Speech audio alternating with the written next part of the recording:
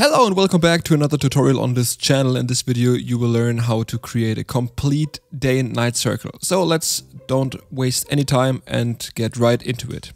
To start off you just need the shader, which I linked in the video description, and 4 skyboxes for each time.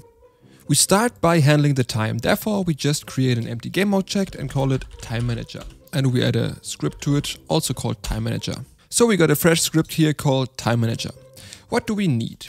We want to keep track of time, so we want to keep track of the minutes, the hours and the days. So for that we just create 3 variables.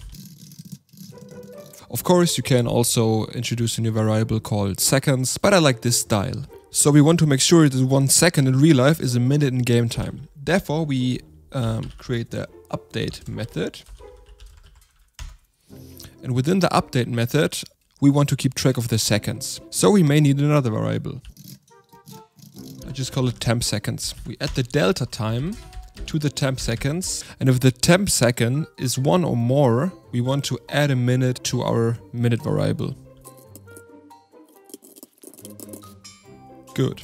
But now we want to have a event which handles each minute change or hour change or day change. Therefore, we introduce a property which relies on the minute or hour or days variable and call it when it's changing. Nice. So as I said, I want to handle each minute or hour or day change. So I introduce a new function called onMinuteChange. And I pass in the current minute value.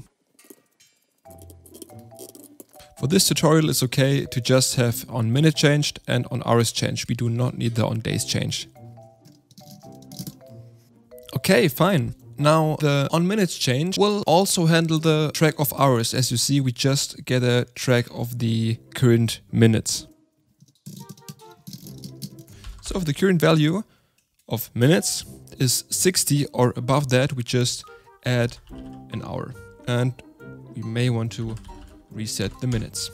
But if the hours are bigger than or equal 24, we want to reset the hours and add days. We also could handle this on the on hours change, but I like it on the on minutes change to have everything together. Now comes the fun part where we decide on which o'clock we want to have which skybox.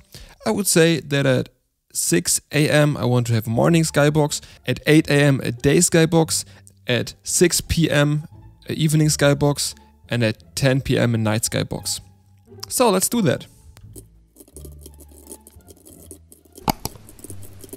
We want a smooth transition between the skyboxes, so we also could just say, okay, if it's 6 AM we set the skybox to a morning skybox or something like that, but we do not want this. We want to have a smooth transition between each skybox. Therefore, we create an enumerator called lerp skybox, where we have the skybox lerping the textures. So let's not waste any time and let's go. Let's have a look at the shader we imported. We create a material from the shader by right-clicking on the shader, create material. I call it skybox. You see we have 2 textures, texture 1 and texture 2. Texture 1 is the current skybox texture and texture 2 is the next skybox texture. We want to make sure that the current texture aligns with the current time. We're starting with 12 o'clock. I drag and drop the night skybox to the texture 1 and the sunrise texture to texture 2. We also make sure that the blend slider is set to 0. This is important because we do not want to start at 0.5 or at 1, because this is the magic slider which is reliable for the whole magic. So make sure this is set to 0. So as I just said, we want to make sure that the current texture is set to texture 1 and the next texture is set to texture B. So we open the render settings and set the texture to the corresponding one. Also, we do not want to forget to set the blend to 0. So while the duration is not over, we want to loop through the skybox and want to adjust the blend variable. as this is an I enumerator, we want to yield return null while it's not finished. At the end, I want to make sure that the correct texture is set. So I set the next texture to the current texture. So now we can set up the lerp skybox function. But we need to import the skybox textures first. So let's move up. So therefore we start with the coroutine, lerp skybox. And as texture 1, as I said, we want to have the night skybox transition to the sunrise skybox.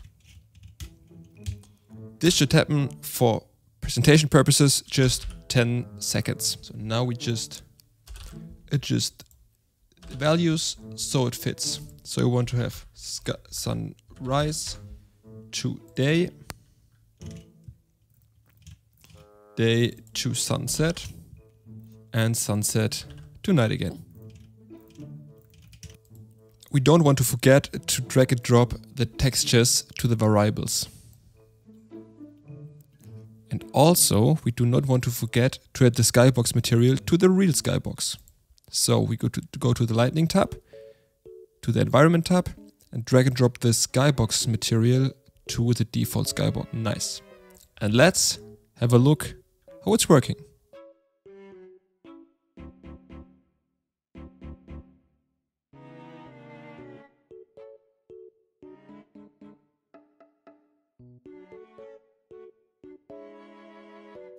Super nice, the skybox is working, but as you notice, the ground isn't as affected by the light change. So we tackled that. Therefore, we want to import the light. Super simple, we just have a serialized field, which is called global light. It is the main directional light we have in this scene. So we just create another I enumerator called lerp light. There we want to add as a parameter a gradient, which is called light gradient. What it is and why do we need this, I explain it later. So we could just copy the for loop from the lerp skybox. And now we just want to adjust the colors of the global light. So global light dot color is the light gradient dot evaluate the current value of the time. So what is this light gradient? Why do we need the light gradient? Because we want to have a gradient which has a smooth transition from one light to another light. So for this smooth transition of color, we just add 4 gradients.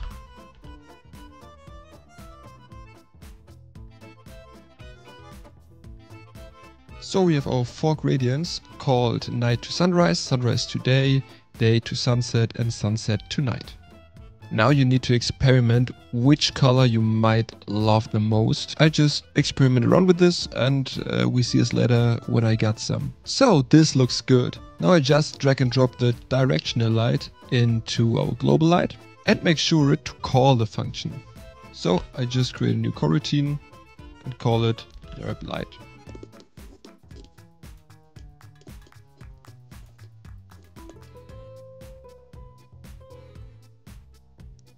This looks fine, I guess, but we might need to adjust the color of the global light to the start of the gradient to make it really working.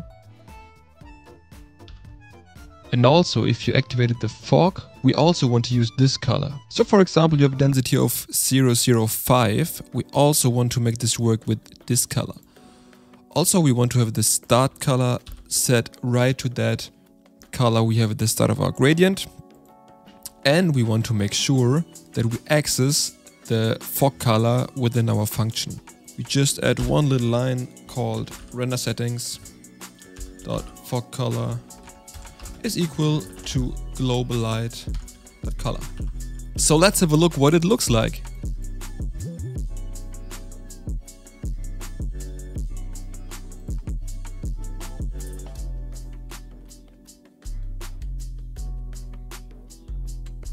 Yeah, it fades nicely into the scene. Okay, last but not least, I want to take care of the shadows. I want to rotate the shadows with the time of day. And for that we easily have just one line of code which we enter on the onMinutesChange function called global light dot transform dot rotate. And now we want to see, okay, which vector is the up vector. Of course, in our 3D space, it's the vector 3 dot up. Now the amount we want to change, so we just have 1 divided by 1440. This is because the day has 1440 minutes. Then we want to multiply it by 360 degrees, obviously. This should be calculated in the world space, and that's it. So now we just have a look what our final result looks like.